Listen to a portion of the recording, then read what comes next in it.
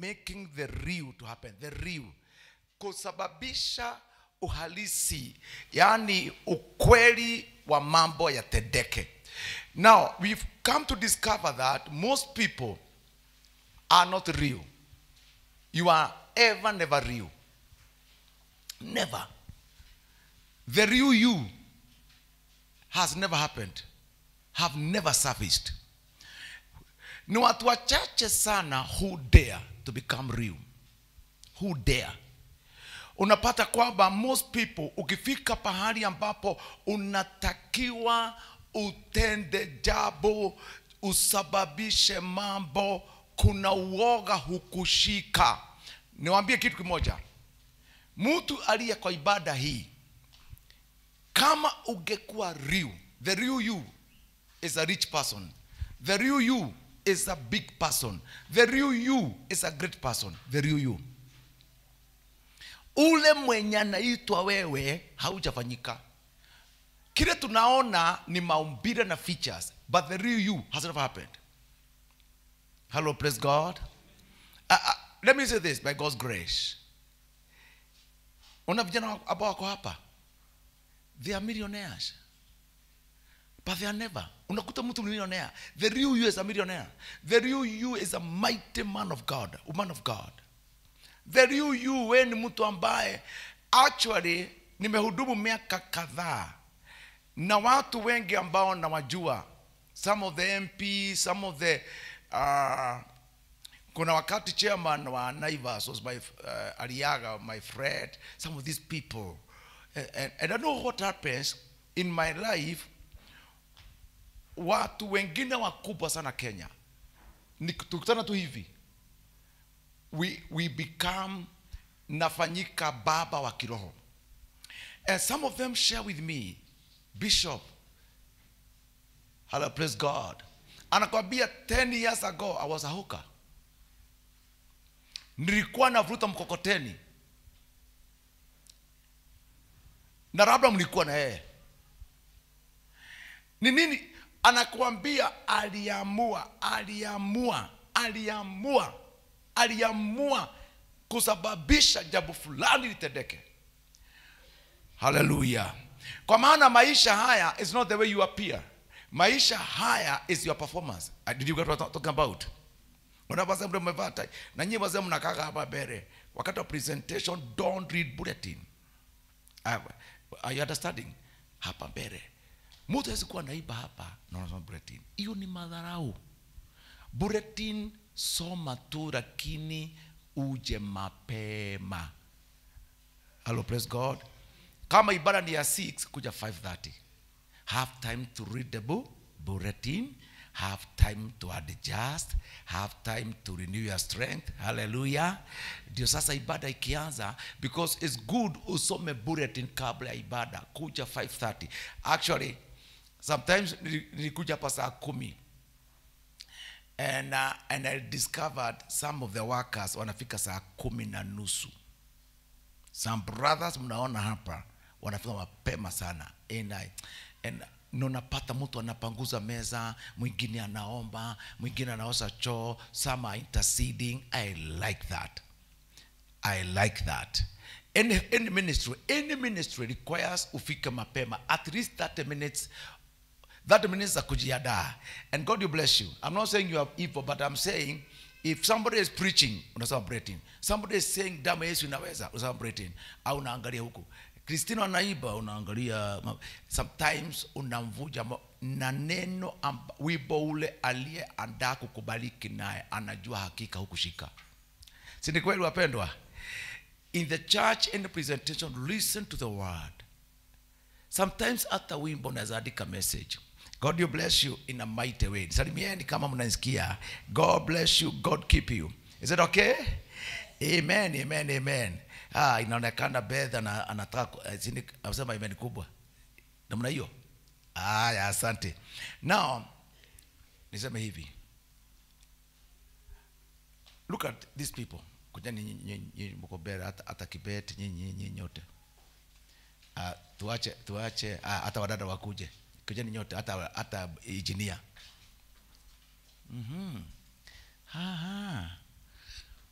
do these people appear?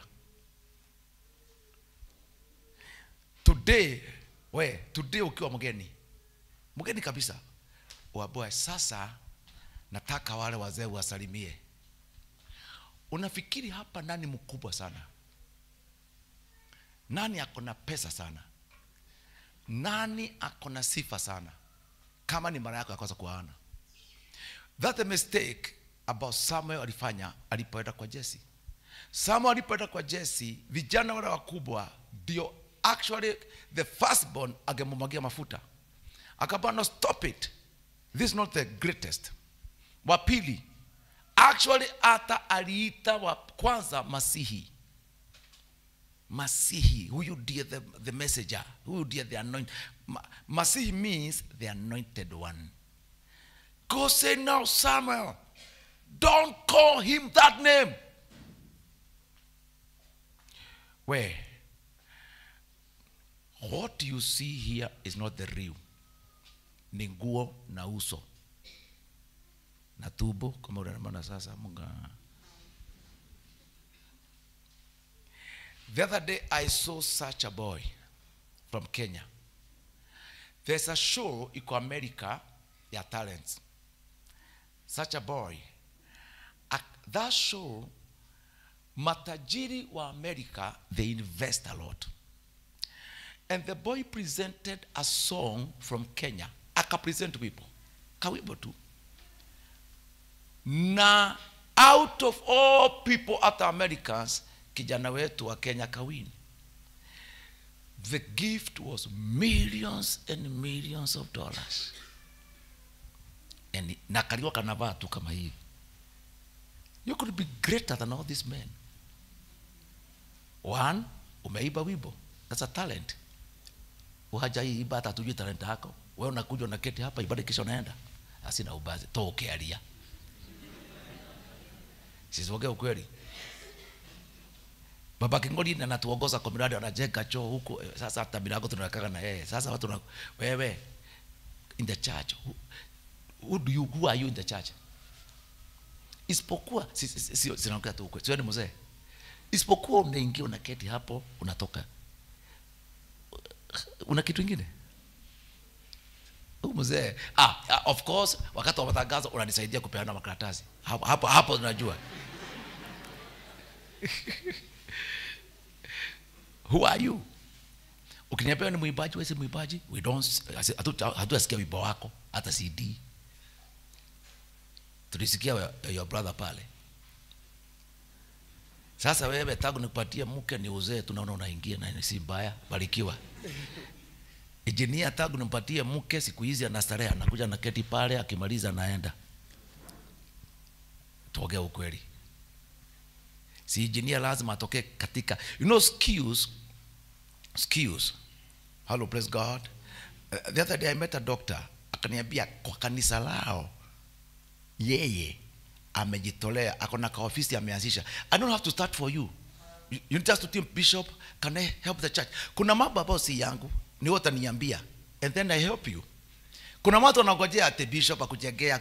Mimi kazi yangu ni microphone na maono. Mambo yako ni yako. It's up to you, niambie. I remember kuna wakati nilienda Britain, Reverend Kavivi alisababisha out of the money that I had, ninunue speaker mbili za bass, amplifier bass na guitar ya bass. Kwa maana niambia Bishop usikuje bila set ya bass. Na nilipoleta alicheza hiyo bass kabisa. Mimi singenunua ya nini? Lazima kuwe na mtu ambaye ananisaidia kupromote the talent. Is it okay? You appear great, but you're not great. Greatness is your appearance. Greatness is performance. Greatness is talent. Greatness ya mtu is influence. Amen. Hallelujah. Bwana asifiwe. Leo Ruto anawatawala. Na the other day, si president, si yako hapo. Upende usipende ndiye rais. Ukimuita hasora, umuite alikuwa anauza kuku. Tulienda naye mazishi ya Bishop Jiri, akasema ati they share some things with Bishop Jiri. Bishop Jiri alikuwa mtu wa kufuga kuku. Naye sasa sema hii mzee tunafanana, mimi nilikuwa mtu wa kuku. But sasa hakukaa kwa kuku. Kuna wakati JJ Kamotho alikuwa a prominent politician, alikuwa pale Koinange Street akona kaduka kuuza chips. Within miaka 2 akawa MP wa Kangema. Within 1 month akawa Minister of Higher Education. It took only 3 years kutoka duka ya chips Koinange Street akawa Minister of Higher Education. Kutoka hapo sasa hawezi muita tena mtu ni mtu wa kuku au ni viazi. Hallelujah. Nyinyi ni watumia tu kama mfano. Sasa unachoa sasa unakaa mbele. Hata mtu anaweza rudi tena hapa. Tena ndio waweza kitu kingine. Hallelujah, praise God. You are all great. Lakini leo mlikuwa teaching aid ketini. Hallelujah. Bwana sio sana. Unajua kuna kijana mmoja hapa alikuwa amekula sana. That man made sure he is ever smart. Lakini mara kwa mara angeniomba fare. Mara kwa mara angeniomba bishop nisaidie kulipa nyumba. Lakini hangesema openly, msimjue, anajificha. Kwa maana presentation yake was a presentation of a great man. But I knew katika siri yake he is the poorest person in this church. Alikuwa kijana. Wasichana wangemuona hapa kusema I wish ungeniuliza. Okay, nani ningesema ungejua ni nani huyu. Kuna wakati mmoja kulikuwa kuna chakula watu wanapika. Akasema wacha nikule. Nikikosa kitu kingine nipelekee mama yangu mwili. Hello. From today, wakati umefika, you make things become real. Kuna ndugu moja hapa akona kinyozi pale chini. Sijui kama kuja kinyozi yeye ndio ananyoa baba Dennis. Kuja hapa. Si unajijua? Jamaa siku hizi. Na vile mtu anakuja kanisani anazidi kusoga mbele. Hapana kaa nyuma wewe. Au namna gani? Habari yako? Na customer hajanyolewa. Sasa hii umunyoe mpaka December. Account yako.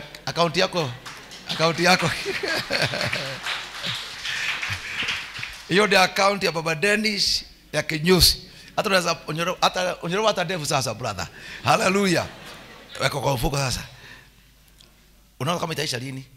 Lakini sasa utaongeza bei ndio hizi haraka namna gani? Wanatoka sasa. You see, this brother ananyoa pale chini. But one time hata akiwa si wa kanisa, he discovered something about the church and tithing. Na nikakuta karibu nifikiria ameharibika kichwa. Alikuwa anafanya kampeni wapi? Mkitaka baraka edeni kwa Gatimu. Alafu mambo ya tithe alikuwa anapatia mke wake bahasha akija.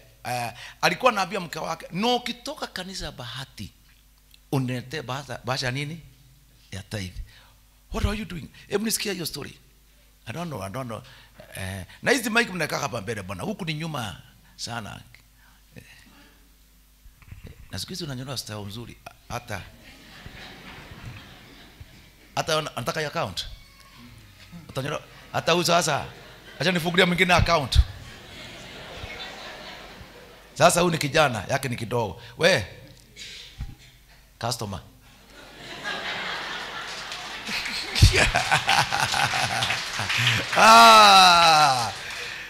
Now, nini kwenda tadeka? Ndio peana ongea kidogo tu. Praise God church. Praise God again. Acha hizo hapa mbele. Nilikuwa hata nilikuwa customer yangu pia. Customer number 1. Sasa nikafungulia baraka. Sijui nisema nini cause kuna siri na breakthrough kwa kutithe.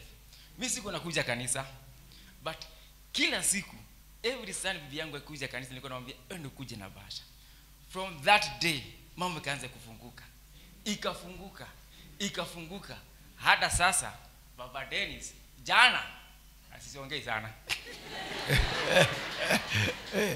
but kuna siri kwa kutaiki, na please don't give. Hata kama mambo inaenda hivi, wewe endelea tu hapo mbele utafurahia. Amen. Bwana asifiwe. Ana mengi sasa. Unajua hiyo bahasha ikija, let me tell you a secret. Na unajua tithe, siri ya tithe moja ni kutoa tithe yote. Most people don't tithe. Unatoa tithe ya mshahara. You don't tithe. Because tithe ni ya kila kitu. Sasa alikuwa anaweka bahasha, akinyoa mtu tithe anaweka. Unajua that kind of being careful, anaweka kila siku, akinyoa ukilipa tithe anaweka. Mwisho wa wiki anafuga, mama pereka. Praise God. Sasa wako na mali, mambo mengi sana. Within 1 year things are happening. Akiongea inaitwa discovery, revelation. You see, the way ako sasa wezi fikiria yeye wa maana, lakini he is becoming great. God bless you. Salimiana sasa. You see, kanisani weza kuta mimi niko very smart, lakini nimelaaniwa. Kwa maana sijagundua issue ya mtu kuwa is not the way you appear, it is your performance. Kanisani hata Mungu hana haja, not the way you appear, is the favor. Miaka hiyo umekaa kanisani, umekutana na Mungu mpaka ukawa na favor, or you are still ungali unang'ang'ana ukitafuta Mungu. Umekaa miaka 2 kanisani, watakiwa already, amen, uwe Mungu mmekutana, umejua njia zake na unajua favor yake. Bwana asifiwe sana. Sasa ule alianza kubarikiwa na mali sana akiwa hajakuja kanisa, mpaka akaanza kuongea mambo ya kanisa kabla hajafika. Anaambia mama, utoa kanisa bahasha hata. The secret of the brother is that mali alikuwa anaweka bahasha. Akikunyoa shilingi 3 ukitoa 3 anaweka. That careful giving. Kwa maana watu wengi hawajui hiyo. Unastukia tu Friday, sijui Saturday unaweka tu pesa hapo. And you need to have a process of discovery. Kwa maana ukiangalia the way Mungu huwa anaongea, wapendwa, there's something wrong on our side. When God says, it's so bad. Niwe kanisani mbele ya ahadi za Bwana kabisa. Bwana anaosema you shall be the head and not the tail. And I'm in the church for 20 years. Maneibo akiulizwa bahati hapa, au akiulizwa kule Umoja, they don't see any difference. Hello, praise God. Hawaoni anything. Even your children wakiulizwa, your own children, watoto uliozaa, na wewe ni mhubiri, na wewe ni kiongozi wa kanisa, wewe unakuwa kwa ibada, paka watoto wanashindwa. What is wrong with our mom? What is wrong with our mom? Nini bana mama yetu? Kwa maana amekuwa kanisani, ni muombaji, ni mzuri. You see, I've seen people who are real intercessors but cannot be blessed. Ni muombaji lakini hajagundua mambo ya tithe. Ni mtu wa sifa lakini hajagundua favor. Wakati umefika wapendwa, tujifanye, let the reality of God ionekane. Kama Mungu amesema ni Mungu wa kulinda, wacha tukue na testimony ya Mungu anayelinda. Kama Mungu anasema ni Mungu ambaye hutoa watu mafubini, wacha ijulikane. You don't even have to say. Anybody who sees you anajua it has happened to you. In Jesus Christ's name. Wakati umefika in this church, mimi na wewe unafiki uishe. You know, if Jesus called me an hypocrite, na wewe akuita hypocrite, hajakosea. Unajua Biblia haitupebelezi. Hello, praise God. Bwana asifiwe sana. Bwana asifiwe. Unajua wazungu sometimes they are very real. Kile kinafanya wazungu saa zingine wanabarikiwe, they are very real. Ukienda kanisa ya wazungu waambiwe hivi, Sunday kila mtu aje na mshirika mpya. Wazungu hawajui kudanganya. Utaona Sunday kila mmoja wao akona kanisa na mtu mmoja ameleta. That's how their churches grow. Wakiwaambia tithe, utakuta they are so sincere. So sincere. Hello, praise God. Hawajui kudanganya. Kacha yao wale kabisa real. Hawajui kudanganya. Akikwambia kesho atakuja saa 3 ni saa 3. Akikwambia atakuletea kiatu ni kiatu. Shida ya makanisa yetu hapa ni kwamba people are not becoming real. Hallelujah. Bwana sana. You know, one time I met with Pastor Ronnie Bernard. Aka bishop nimetoka Malaysia. Nimepitia hapa naenda South Africa.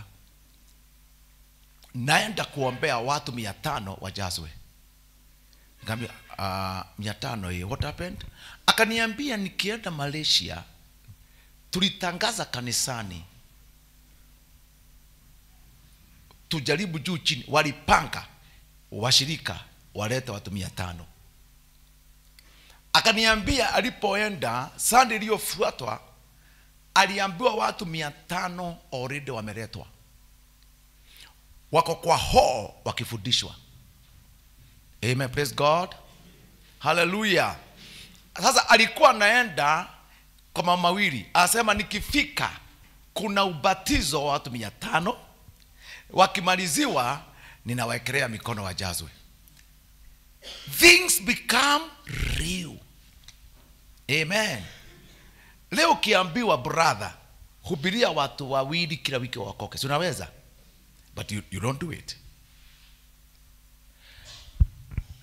Leo my sister Joseph, ukiambiwa is it possible uwe tajiri? The real you is very rich. The real you. The real you is very rich. Amen. Hallelujah. Kuna tabia katika mwanadamu ya uoga usioeleweka. Na ni watu wachache sana hushida huo uoga. People who dare. Who truly dare. In Jesus name, hallelujah.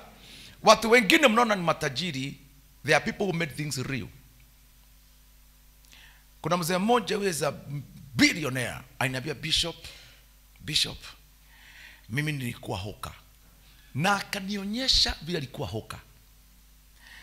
Lakini yeye ni wale watu ambao, hello, praise God, ukimwachia hii speaker, mwambie hii speaker ndio utajiri wako, ataanza utajiri na hii speaker. Atauza shilingi 1,100, praise the Lord, atoe fungu la 10 na aanze biashara. Ni wale watu, I don't know that person.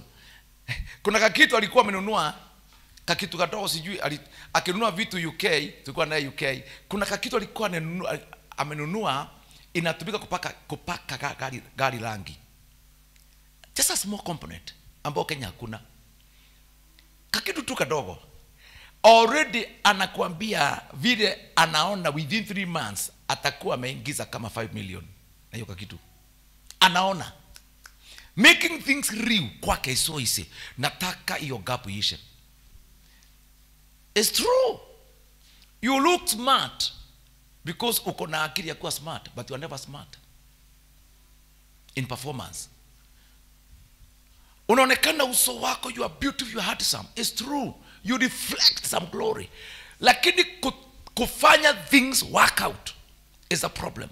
Na hiyo ndio gap iko katika maisha. That's the gap we have. Bwana asifiwe. You know, there's one sister who is always on social mobility. That lady, namjua akiwa cheerleader wetu, one of the branches. Hamwezi kana yeye kama hakuna hatua anachukua. Anytime. Anga Bishop, kuja nione. Naenda. Anakuambia Bishop, kuna kitu nataka kufanya. Gani? Kuna scholarship nimeona, nataka hata mimi nipate moja. Hakuna kitu kilikuwa kinampita. Wakati akambia umeapply? Umeitwa wapi? nimeitwa Manchester nikafanye masters degree ya mwaka mmoja. Na ni mama, nitaenda bishop, ndabia mzee anipe ruhusa. Akirudi akona degree ya masters 1 year. Sasa akapata wa mama, alikuwa cheerleader. Alirudi akawa agali mwaka mmoja hakutolewa, alikuwa agali cheerleader aliye na masters degree. Anauliza sasa, niliacha mkiwa hapa, mimi kwa mwaka mmoja nimekuja na degree ya masters. Can you tell me ni nini nyinyi mmefanya that 1 year?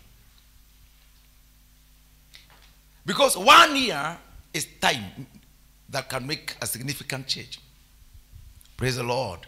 Kuna msichana dada wetu mmoja, aliambia my brother, ninaenda ng'ambo. What has happened? Mimi nataka kwenda kupata. Unapata kila wakati akiamua kitu anaamua. Kaambia sasa nataka kwenda, Mungu anifungulie mlango nikifanye PhD. Kukakambia bishop, my brother, nimepata scholarship. 2 years were enough. Only 2 years. 2 years. Akona PhD. Baada ya PhD 2 months ni lecture university. Akaambia bishop, unajua sheria waka Australia? Unajua sheria za Australia ni gani? Mtu akiwa lecturer ameruhusiwa kuwa citizen na familia yake. Within few months naona wamepigwa picha wameandika citizens of Australia. You know, unaona 3 years there are so great changes. Na unaweza kaa hapo 3 years akuulize what have you done? Na hakuna pesa ako naye, hakuna pesa. She has never used any money. Ni wale watu who dare to make things real. Amen. Dare to make things real. Kuna kijana wako nimempata Shero, alikuwa naketi hapo the other day 2 years ago. Nikaja nikaambia watu hapa, nimeomba a whole night. Bwana kaniambia hii kanisa, kila mtu aliye na maono atimize sasa. Kila mtu aliye na maono, don't give up. Nikatembea hapo nikiambia vijana, kwa nini msi-apply masters ng'ambo? Scholarship ziko. Things are real. Those things exist. Na nikasema tu hivi, na kama una imani tume imani yangu. Alienda akasema I move now by the message. No, alipata scholarship bila kusaidiwa na anybody. It just God gave way. And America. Sasa tukaona akona visa miaka 5. Tumepatana the other day, sasa masters amemaliza. Amenipigia simu last week, I'm bishop, nimeajiriwa, niko na work permit and have a very good job in America. Sikizeni, the last 3 years imemtoa kijana pale ambaye alikuwa nasikia kukufa. Sasa ako kazi ya maana, ako na masters ya IT, earning a lot of money in America, na manufajia amejiunga na kanisa letu la Lakewood. Wewe hiyo miaka 3, what have you done? Na katika meza ya Bwana leo, nataka usukume akili yako mpaka ufanyike kitu. Are you hearing what I'm talking about? The real you is a rich person. The real you. Amen. Praise God. Bwana asifiwe. Bwana asifiwe sana. Bwana inuliwe. People, I remember one time, kuna MP mmoja alikuwa rafiki yangu, alikuwa anaitwa Mwenje. Tulitembea naye nikaona mistaki, sababu naona kuna vita ni kama unaweza kufa any time. Kuna mashamba hapa inaitwa Tasia. Mashamba hiyo ni NSSF. Mwenje akaamuka akachukua mongiki na masiraha, akagawa yote, na akasema mtu akija kuwanyang'anya huwa. Sasa akaniitia, sasa wewe kama ungeenda huwa. Nilikuwa naitwa mashamba ya kanisa, naitwa plot, na hizo plot kwa sababu wakigoli ngiri 10. Awike kwa wewe ungeenda, tunajua wewe uko pagi 50 by 100, 10,000. Chukua. Na ukichukua kama una bunduki kana bunduki. Sasa nasikia hii kiroho hii ni mbaya. Napeperezwa. Now within a very short time serikali ikapitisa, ikasema hiyo mradi umekubalika. Vile wao watu watafanya ni kulipa kitu inaitwa tenant purchase. Mimi sasa ndio niliamuka wakati huo kwenda kununua. Unapata Masai hapo kabia, unataka shamba wekelea milioni 2. Kama huna kwenda kai upembelezwi. Na nilikuwa naitoa na ngiri 10. Sasa ile nilipata nilinunua 1.6 million within 2 years. Hello, praise God. The same thing Soweto tuliogopa sana. Sasa Soweto likubalika, wako na title. Bwana asifiwe.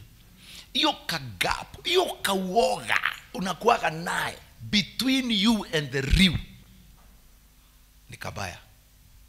Nataka kuona watu hapa who are so daring. Afadhali, amen, praise God.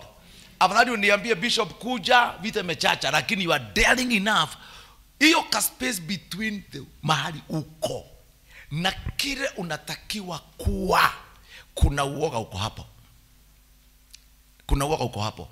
Kitu kingine kuna business iko hapo. Kitu kingine kuna laana ya ukoo iko hapo. Because some people, hiyo gap ndio the same gap ilikuwa na baba yako. Unakuta baba yako walikuwa wanafanya kazi na Michuki na kina Matiba, wao wakasoga wakanyakua Kenya. Baba yako, kuna wakati watu walikuwa hii buruburu ilikuwa inakaa wanyama na Donholm huko. Watu wakiabua kuja uchukue kamoja hapa, sema hapana, kule kuna panya na kuna nini. Waliochukua sidi walitajirika. Baba yako si aliitua akakataa. Hello, praise the Lord. Bwana asifiwe. Kuna uoga fulani na unapata vile yeye aliogopa, hata wewe in your time that fear uko naye. Ni kama uoga wa kurithi. Na hii kitu imefanya watu wengine hata makanisa isiwe kubwa, hata huduma. It affects even your ministry. It's true. Kama ujamaa naiba umeniweka huru kweli. Ukiuliza Reverend Jagi, huyu jamaa the other day tukaenda kuhubiri Kigari, alikuwa anakuja na gitaa kwa Reverend Jagi, acheze tu kidogo apewe kitu ya kukula. Sasa ni milionea. Sasa ameenda sana. Leo hata President Ruto akimtaka aje hawezi mpata. The man is becoming a watu. And the other one, mnaiba nyimbo zake hapa. Hawa walikuwa Kigari ni kitatu anaiba kidogo, akarawa pewa kasadaka, akakula viazi. But ndani yake kulikuwa na greatness. Anaiba lakini kule ndani is a mighty person. Amen. Aliketi, alisema kwamba aliketi akaona nyimbo zake zikienda East Africa yote. Akaona. Hallelujah. Akaona. And then he dared.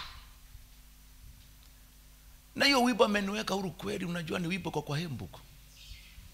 Zinaitwa nyimbo za wokovu pasa. It's not haja compose. Ameingia tu kwa nyimbo zilitoka wakati wa East Africa revival. Haziibwi. Akachagua nyimbo hizo zilikuwa za revival. Akachagua nyimbo 2-3. Akaiba na sauti yake na maombi na akawa na roho ya excellence, because kitu kimoja kinafanya mtu awe tajiri na awe mkubwa kwa huduma na faulu sana, ni wale watu ambao wako na roho ya excellence. Kwamba ukianza kitu lazima kiwe kisafi na kishide. Kwamba ukianza biashara unasikia lazima neighbors wote wawe nyuma yako, na si kwamba unainuka anybody. Excellence, sidio? Mwalimu wa Sunday school excellence, kwamba mtoto akiingia Sunday school hata kama ametoka neighboring churches cannot compare with your lessons. Excellence. Sasa huwa ameiba bwana. Unasikia nyimbo mnaiba. Huo wimbo ungenda America, every state last year ndiko nachezwa. Every state. Na every state anaitwa na Wakikuyu au East Africa, na mnajua watu wa East Africa wako America, there are millions. Hallelujah, praise God. Na hata sipoenda kwa YouTube subscribers, unakuta wimbo na jamaa unakuta nyimbo zake ni 20 million whatever. Praise the name of the Lord. Tuliongea na Yerima the other, akambia bishop or something, mimi niiba tu nyimbo mbili. Alipoenda studio akaonekana ni mtoto sana, anapigwa ovyo ovyo. Anaambia wewe, hii si nyimbo, rudi. Na mwenye kumwambia hii si nyimbo ni wivu anaona. Aligojea atoke studio, akaongea na mwingine ambao ana value. Kaambia si wewe ucheze usikie. Akaeka vitu bwana. Mwenye alikuwa na discourage alipata Yerima kwa studio ile yake, ametoa nyimbo. Hello, praise God. Sasa nyimbo zake zimeenda, ananiambia kile DRC wale waskari wako na bunduki kule. Kama si hudi ameiba wimbo ule nimalize modo salama nini. God, that gap should end now, wapendwa. The real you should now happen.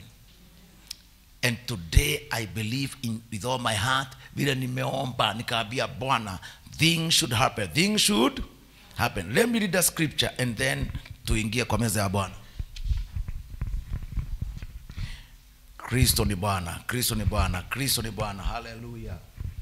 Now, katika John chapter 5 verse 17, Kristo aliongea kuhusu Jesus chapter 5 verse 17. Akawajibu, Baba yangu anatenda kazi hata sasa, nami ninatenda kazi. Now my Father works. Akawajibu, Baba yangu anatenda kazi hata sasa, nami ninatenda kazi. We are talking about gap about inamaliza business. Okay, if you go to other scriptures, Psalms chapter 1, Bible inasema kwamba heri yule mtu asiyekwenda katika nini? You know that scripture? Let's read Psalms chapter 1 very quickly by God's grace. Do you have saburi moja? Heri yule mtu asiyekwenda. Look at this person. Psalms chapter 1 inaongea ku separation. Mtu ambaye ameamua kuwa different socially, umeamua kuwa no, kuna maisha staki, kuna tabia staki, kuna mwenendo utanisaidia. Huyu mtu asiyekwenda katika shauri la wasio haki, wala hakusimama katika njia ya wakosaji, wala hakuketi barazani pa watu wenye misaha. By the way, these are 3 areas ambao wengi wetu utatuona ndani. We need to change, friends. We need to change. Ukiniuliza ni watu gani wamenisumbua sana kwa huduma, ni watu ambao wako katika these 3 levels. Unakuta mtu ameingia kwa shauri la wasio haki, unaona mtu amekaa kwa njia ya kosaji, unaona huu ni ndugu wa kanisa, wameketi wakiwa ndugu watatu, inaitwa baraza ya wenye misaha. You are discussing other people. We need to come out, friends. Heri mtu asiyekwenda. We need to come out from a certain group of people, certain behavior, certain setup. Heri mtu asiyekwenda katika shauri la wasio haki, wala hakusimama katika njia ya wakosaji, wala hakuketi barazani penye misaha. By the way, if you have a business, njia moja hata the people you employ, watch out, wasio katika the group. Kama mtu ambaye umeajiri kwa duka yako ni mtu ambaye anatembea katika shauri la wasio haki, huyu mtu ni mtu anasimama katika njia ya wakosaji, huyu ni mtu anakaa barazani wenye msaha, your business will fall. You need to introduce your character in your business. You need to introduce your level of performance. Bwana asifiwe sana. And the Bible sema kwamba huyu mtu is active where sheria ya Bwana ndio inampendeza. Look at this issue. Sheria ya Bwana inamaanisha huyu ni mtu ambaye anatafuta ways of success. Nataka kujua katika sheria ya Bwana ni wapi Bwana ni nini kimeandikwa kunihusu? Nini kimeandikwa kuhusu my success? Nini kimeandikwa katika Biblia, katika agano la Bwana ambao inaongea kuhusu my future? You know, I remember when I read the book of Danieli akiwa hamishoni, anasema nami nikaelewa kwa kuvisoma vitabu. kwamba tulikuwa tukae uhamishoni miaka 70. There are things you understand by reading the books. Nami nikaelewa kwa kusoma sheria ya Bwana kwamba sitakiwi kuwa nikikaa Kayole, natakiwa kuwa nimehama huko. Nami nikaelewa kwa kusoma the way God works kwamba sitakiwi kuwa tena nikiteseka. There's an understanding you develop out of the law of the Lord. I meditate upon the law of God so that nitaelewa katika hii sheria Bwana ameniweka wapi. And the Bible talks about the product. Inasema hivi, mtu aliye na tabia kama hiyo, inasemaje? What does it say, verse 3? Naye atakuwa kama nini? Muti. Number 1, separation. Mtu aliyetoka kwa hizo group 3 akaingia katika sheria ya Bwana ndio aelewe the ways of God, atakuwa kama mtu uliopandwa kando kando ya vijito vya maji. This talks about performance. You will be a performer. Amen. You will be a producer. You will be a woman of influence. You will be a source of deliverance. You will be a prophet.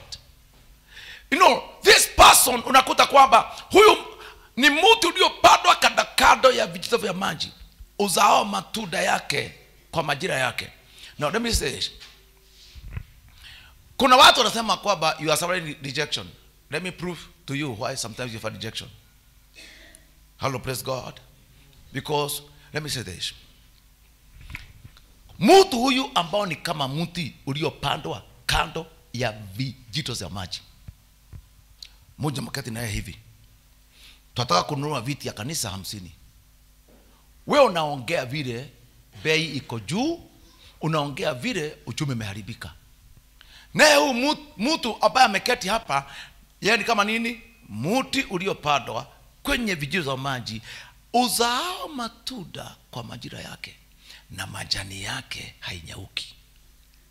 Unasema sasa tangu Ruto aingie, yeye sasa hajui Ruto, hajui Uhuru, hajui Raila, hajui jua, hajui nini. Yeye the kind of performance yake ni kwamba yeye he never withers. Wewe unaongea kuhusu jua kali, yeye anasema hapana, even at this time I'm evergreen. What do you happen? Lazima ukiongea unaona kama hataki kusikiza. Hello, praise God. Bwana asifiwe. Bwana asifiwe. Kuna mahali ukienda kuhubiri siku hizi, ukienda kuhubiri, kuna mhubiri wa Kenya alienda Britain akapewa hall moja. I think it was Liverpool, either some of the Midland cities, Northampton au nini. Akaanza kuambia watu vile ako na gari 3 Land Cruiser. Of course in Britain Land Cruiser hawani haja yake, because hakuna milima, hakuna matope. They buy some other small cars which are very expensive. Sasa nasema, and then hiyo hall alikuwa amekodishwa na mzungu fulani na amelipa already. Na amelipwa. Preacher from Kenya is preaching. Is coming to preach. Mwenye amempa hall alitoka kule kwa ofisi akambia, Kenyan preacher, stop preaching or I sue you. Hapa Britain hatuongei kuhusu ile pesa mtu ako naye na magari. We preach truth. And from now you stop preaching or I sue you. Hakuhubiri tena. About the content ya mahubiri ni ya kiburi.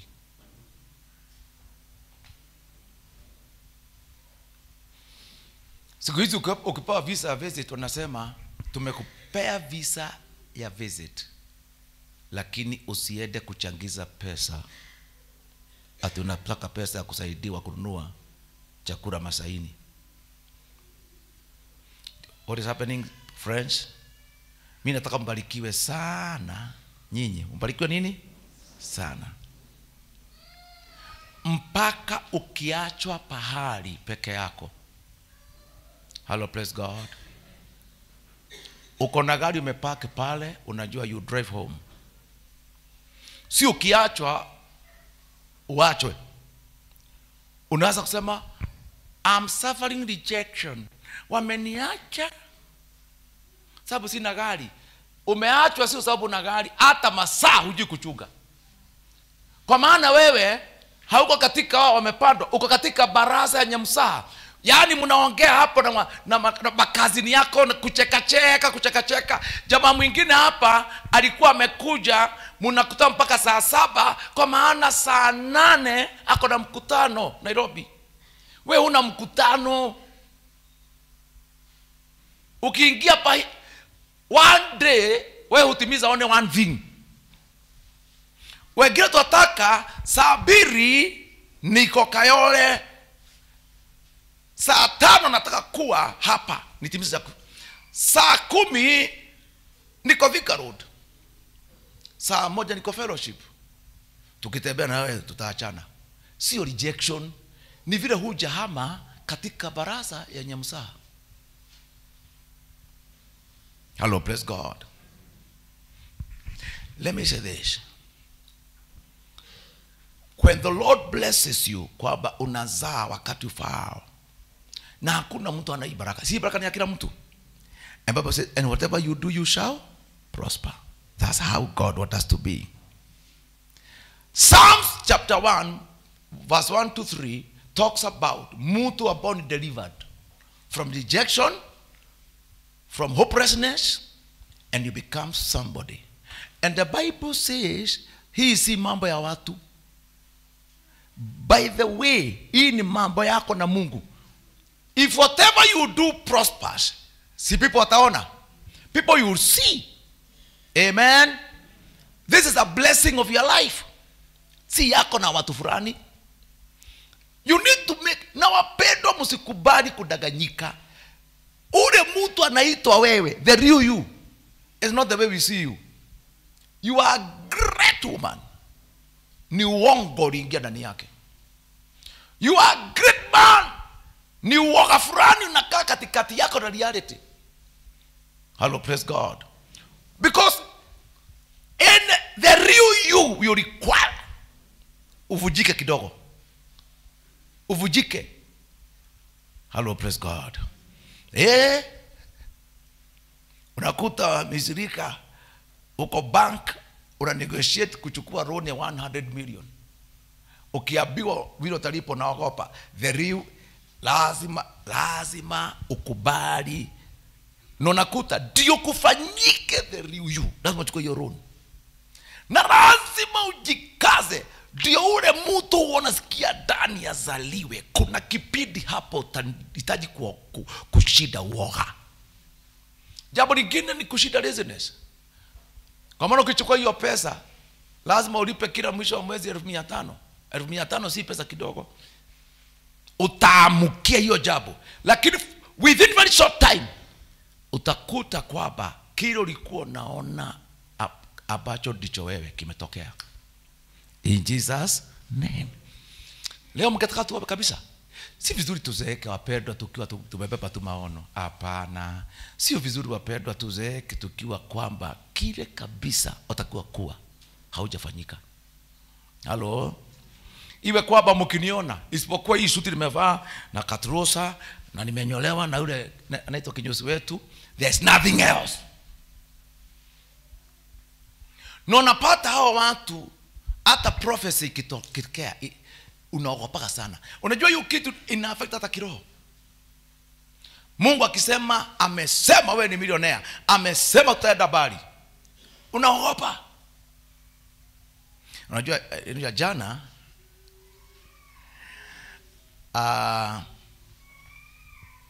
no, the other day I got a parent daring. Kabla mzazi, now this is an issue. Mimi nimepigiwa simu na mtu ambaye, you know, some of the people that you have raised, kabla bishop, hii kuna chances, hizi ni chance iko Canada. Unajua siku hizi reba imeenda pande ile. Wale mko airport every day hutakosa vijana 300 wanaenda kazi Canada na Britain. It's true. Nairobi hii ndio tumelala. Nimeona kwenu rais anasaidia kidogo. Si kule ni nyumbani. Niliingia ndege nienda airport Eldoret, situongee ukweli. Nikapata wazazi wamejaa huko. Nikauliza, what is happening? Kwani ndege imejaa? Nilikuwa naingia ndege nikakuta vijana, nikaambia hapana, ni wazazi wanasindikisha watoto wao wanaenda Australia. Na nikaona hii, this is very good. Na ni weki. So every day. Sasa wewe huwezi dea hivyo uko na homesick. Tutaacha mke wako. So, you know, when we were negotiating and I saw the connection, kijana mmoja hapo anafanya harusi. Nikamwambia fanya hivi. Kana mke miezi 2. Hii mwezi wa 3 wewe enda. Kwa maana hata mama anakula sana. And then nikaba bishop. Ukipiga simu kwamba this person akifanya kazi miezi 6 ataruhusiwa kuita familia yake. Wacha waende. Badaku, vijana wetu wanakaujika kingine. Naso tutasaidia vijana. Kupiga round hapa tu. Wacha waende. Now, Wahindi wameenda. Leo kienda Britain utakuta mayor, CEO wakubwa ni Wahindi. Ukienda Canada utakuta ukiingia ndege zao Wahindi ndio wako ndani. Hello, praise God. Uenda airport unakuta the other day ilikuwa Barclays Bank, ukiingia customer care unakuta Barclays Bank Britain customer care is handled na Muhindi yako India. Sisi ndio tuna homesick. Unakaa nyumbani nini na hivi siku kuna ujinga huku kishagi. Unakuta mzee anakaa hapo anakwambia Gatimu na adubia. Sasa nyinyi hamwezi rudi huko. Si kuna watu walisema tukirudi nyumbani tutakufa. 2 Kings chapter 7. Tukirudi tukatuako. Tukikaa vile tuna kazi ni kubaya. Wakasema let us go. Hii kitu ya kuwa real lazima wasema let us go. Haya, no siete. Kuna watu wakisema let us go, the only thing you do ni kutembea the same area. Unaenda hapa. Let us go ni hivi mbele. Nasema twende mbele. Walisema twende mbele kwa jeshi la nini? La Syria. Wakituhifadhi watuhifadhi. Wakituue. Hiyo kitu ya kuna hatua mtu upiga ambayo inaitwa nikihifadhiwa nihifadhiwe, nikiishi niishi. But God will give you grace kama ndiye amekuongoza. Lakini mimi nimeonyeshwa nyinyi ni watu wakubwa. The real you is great person. Si hata unasikia hivyo. Katikati yako na the real. Si kuna woga huko hapo. Si leo tushinde woga. Are you ready for that? Leo nitawaombea sana. Nitawaombea sana. Hallelujah. Nasikia Brown. Sasa kukaa na wewe at the same way 2 years. Na Mungu anaongea mambo makubwa hapa? Hapana. Lazima wewe Mungu ni wa kweli, wewe ndiye muongo. Na wengine unakuta tuikaa sasa hiyo 2 years ndio unaisha sana. Lazima iwe kuna kitu kibaya, because Bible says he shall be like a tree planted by the rivers of water that brings forth fruit in its season, whose leaf also shall not wither. And whatever he does shall prosper. Time has come mtu ashika hii ahadi ukatae naye. Kama itabidi ulale kama unaomba, kama itabidi utembee mailo ngapi, kama itabidi ubadilike karibu DNA iishe, ubadilike, you need to hold to it. Kama itabidi usikume mambo mpaka watu wafikiri bio yako imezidi bwana. Umefungua biashara hapa lakini ile bio uko naye neighbors hata hawakuelewi. Wanakuta within 3 months wewe una supply nyama kwa jeshi. Hauzi tukuota hapo. Within 4 months uko na supply mashine Nairobi. You know why? Kwa sababu ile speed unaenda naye ni speed ambao ina demand kwamba you have to become what the word of God says. The word of God demands that I bear fruit in my season. Amen. Na my leaf should not wither. Bio ambao nakimbia ni ya hiyo. Unaona, nikienda polepole nitakuwa mazao ya majira haya. Nikienda speed nitakuwa product ya ahadi. Ukienda polepole utafanana na vile nchi inakaa. Nisalimieni. Hallelujah. In Nairobi is very easy to be lazy. Hasa nyinyi wa mama ambao mmeolewa. Mnaniangaliaje? Umeolewa lakini mzee is very hard working. Unajua hata nisipoenda kazi nyumba italipwa, stima italipwa. Si ni kweli? Na kama kuna zuku. Wale wamama wengi ambao hawana shughuli, unakuta una spend time kuna nini? Kuona YouTube kipindi fulani. Some of us dakika 30 ati nione mu Nigeria igwe. Nimetoka to meet haidisaidi kisa kingine kiko na kofia kinatoa usije uchawi. Hata ate usikie raha. No. Afadhali nienda pahali. Me I like spending time thinking. So utaona ninapata pahali, nimekaa kwa meza, and I start writing. So again naomba, or rather I read a book, au maybe nifungue tablet yangu. Nataka niko na interest ya kujua uchaguzi ya Amerika unaendaje. Niko na interest, I want to know those facts. Nataka kujua Ukraine kunaendaje. Nataka kujua what is happening in Israel. Nataka kujua mambo kadhaa. Praise the name of the Lord. Nataka kujua currently Kenya biashara na nini naendaje. Nataka pia kujua some reports of makanisa. I want to know some things. At least, praise the name of the Lord. Sasa nyinyi umeona hiyo michezo ya igwe na nini. Alafu tukija kanisa unalala. Kwa maana hata Yesu itabidi uwe introduced again. Introduction to unakuta mama wa maana. Inabidi hasa hii Christmas mnaaguka sana. Ukija Januari ni kama tunakufundisha wimbo. Inua mikono. Sema Yesu anaweza. Acheni basi mani tuombe sasa. Let's start for prayer. Hallelujah.